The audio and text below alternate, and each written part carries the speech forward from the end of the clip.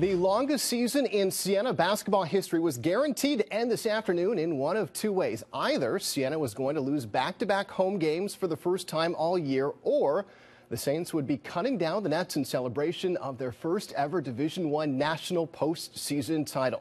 Game 3 of the CBI Championship Series with Fresno State, the Bulldogs forced today's if-necessary game in Loudonville with a one-sided win on Wednesday.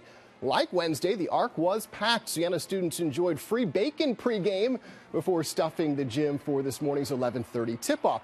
Now, 3 days ago, Fresno State shot 76% in the first half, and Siena fell behind by 22 before intermission.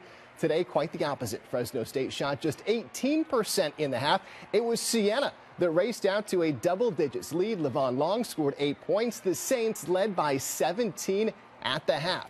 And in the second half, the Bulldogs struggled to get any traction. Paul Watson misses the dunk.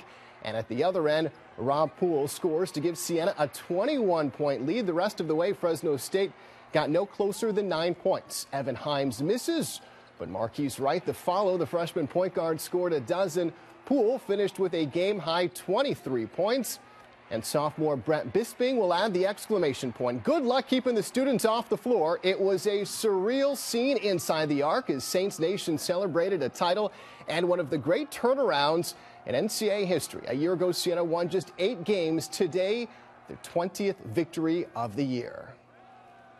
It's so much fun, so much fun. You know, we definitely worked hard this whole season. Thanks to Passos, he's moving us to the right direction. It's awesome. I've never been on something like that before, so it's just like, you know what I mean? So it's something different. I really enjoy it. It's a lot of fun. It's very special. Coming out, all the fans right here, it's exciting to win it for them. After the game, Siena coach Jimmy Patsos called Brett Bisping the most improved player in college basketball this season. Today, the sophomore out of Peoria, Illinois, scored a game-high 23 points. He grabbed 9 rebounds, and Bisping was named the tournament's most valuable player. I mean, that's fun, but the championship's better. The team win. That's what it's about. We had to go out and take it for ourselves, so that was kind of the mentality we had. It's a great feeling. It's a lot of fun. I'm speechless. It's a great feeling. This is the first national postseason title for any MAC school, but it's not Siena's first national title. At the Division I level, yes, but in 1950, Billy Harrell led the Saints to a National Catholic Invitational title. Now, that banner hangs in the Arc, and Harrell was in the Arc, too. Coach Patsos made sure the former major leaguer and biggest Saints legend of them all was front and center during the celebration.